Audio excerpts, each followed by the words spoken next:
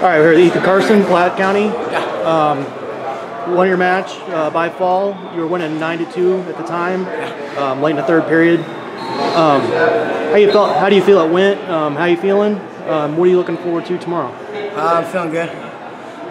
Pinning kids, you gotta be happy about that. But I got a little bit tired, so I want to fix a couple things, but I'll be ready by tomorrow.